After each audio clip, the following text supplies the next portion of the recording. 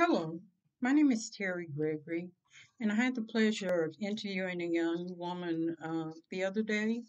Um, my task was to ask her a few questions about being an addict. And we all know that being an addict could be a drug addict, it could be cigarettes, it could be marijuana, it could be something else that you smoke.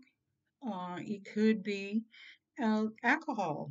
You could be alcoholic.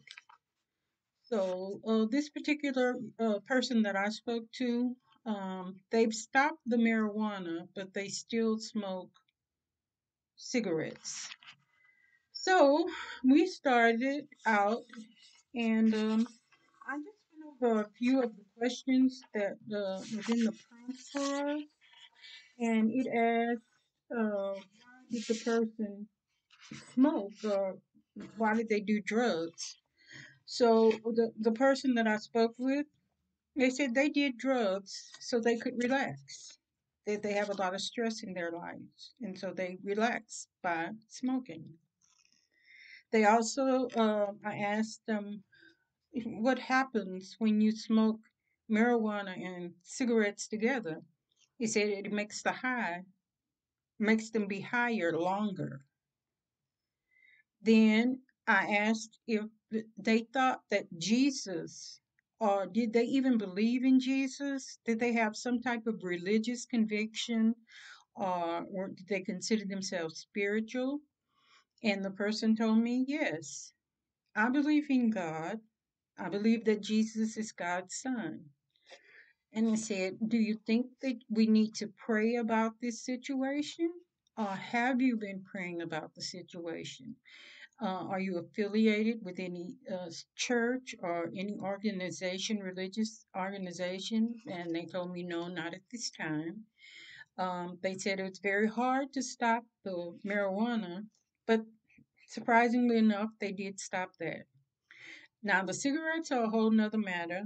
They said it's just a habit, despite having a family history of lung cancer. The person says that they realize that they have that chance of, because the genes are strong in that family for all kind of illnesses, diabetes, heart disease, strokes. So, but they're still not willing to give up the cigarettes. And she's tried Chantix in the past, and she said she had horrible nightmares from that. I encouraged her not to give up. I told her that she needs to seek someone else to help her because the cigarette is an addiction. And sometimes you need that extra help. You need to speak to someone. And you could learn relaxation techniques. You could learn what triggers your stress, and try to ward it off before it happens. So I did ask, how did you come to stop the marijuana? And she said she felt she needed a change, so she just stopped doing it. I also asked her what happens when you're high, because you have a family. Does this affect your family life? No, no. Does it affect your work? No, no. Because I do it when my family's not around. Well, I did it when my family was not around. And now I go outside and I smoke my cigarettes outside so that I don't pollute the air. But I spoke to her very candidly and I said, I hope I'm not offending you, but right now you smell really bad of cigarette smoke. And I said, just because you don't smoke in the house does not mean you're not bringing fumes into your house. And your family is being exposed to this. And I asked her again if she might need a referral to somewhere, if she needed to pray, if she needed spiritual counseling, or anything of that. She said, no, she'll get to it. She'll get to it eventually.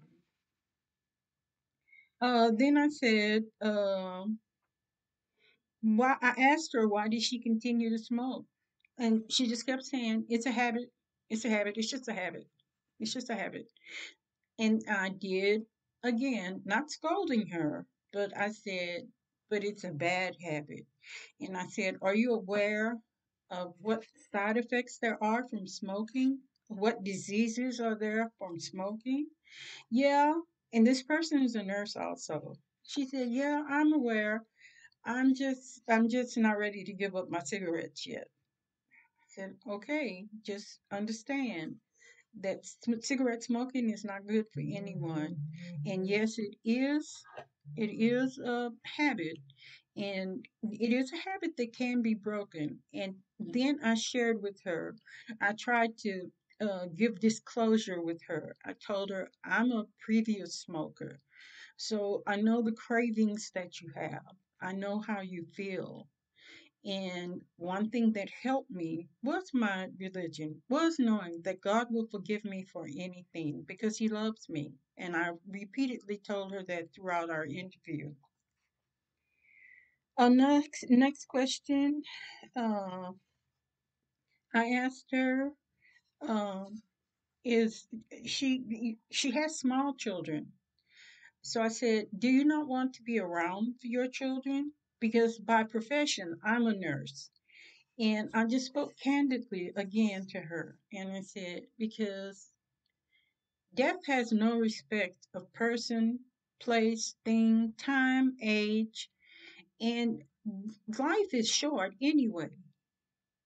And if I can try to assist you in any way, please let me know because this is really a bad habit for us. And I know this because I've had this issue myself. I'm not judging you.